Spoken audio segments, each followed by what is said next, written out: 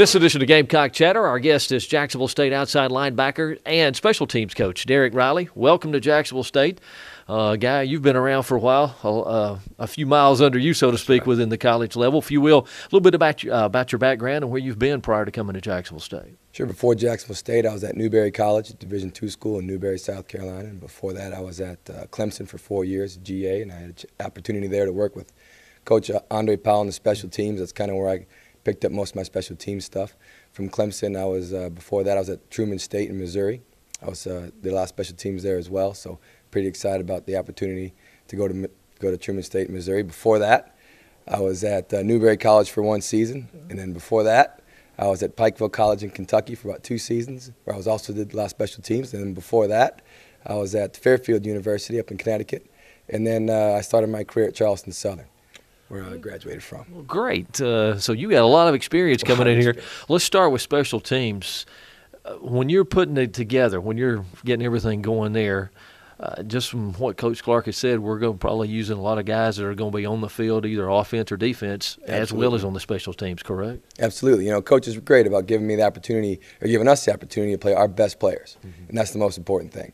And we try to tell our guys to not take a play off on offense and defense, really focus on special teams, and that's where we want to be as far as getting our best players there. And you know, I think it's going to be awesome to get a chance to coach situations, not just you know, fourth down, kick it. It's not going to be that way. It's not just going to kick off, work on kickoffs or work on kickoff returns. We're going to work on certain situations that we're going to see on a week-to-week basis that we might see. So it's going to be an exciting opportunity for all of us, and I think Coach is really allowing us to get all the coaches involved in special teams. I'm not just going to be the only one in charge of it. I think it's really important that all of our coaches get involved, and they're all going to be in charge of a team, and that's going to be exciting as well.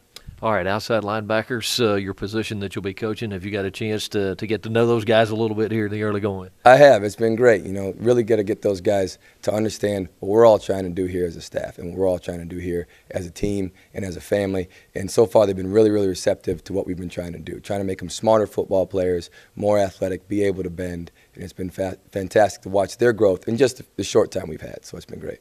Well, you mentioned the family and doing things. I noticed a few times I've been in there, sort of offense-defense thing, and it's good the guys going against each other, but yet they have a fun time within each other doing everything. Absolutely, and that's part of what Coach wants to do with special teams, is get all the coaches in there. Yeah. All the coaches are going to be involved and work on it, but then you also got to create that competition between offense and defense, see who's going to be the winner, and constantly have our guys compete. And when I'm sitting there and get a chance to evaluate and say, okay, this offensive player is really competing more than the next guy, so I'm okay, hey, look, you need to be on special teams.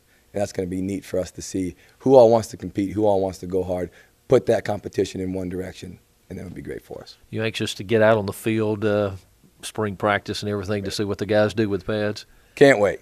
Can't wait. You know, all we're doing is talking about where we're going to go, what we're going to do, and who we're going to become. And it starts right now in the weights, and it starts in the running and in the drill work that they're doing to try to become more athletic.